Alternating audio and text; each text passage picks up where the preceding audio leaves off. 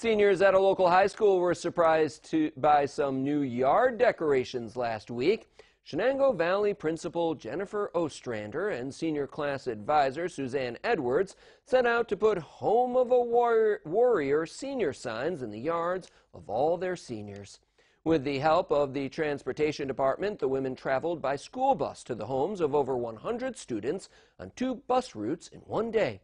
Ostrander says they toyed with the idea of having students and families purchase the signs, but ultimately decided surprising everyone would be the most rewarding.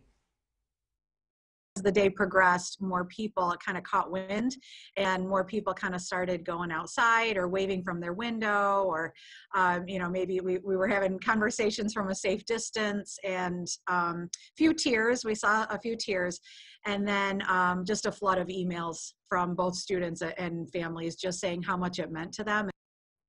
Ostrander also says that even though schools are currently closed until May 15th, she has no plans to cancel prom or graduation ceremonies.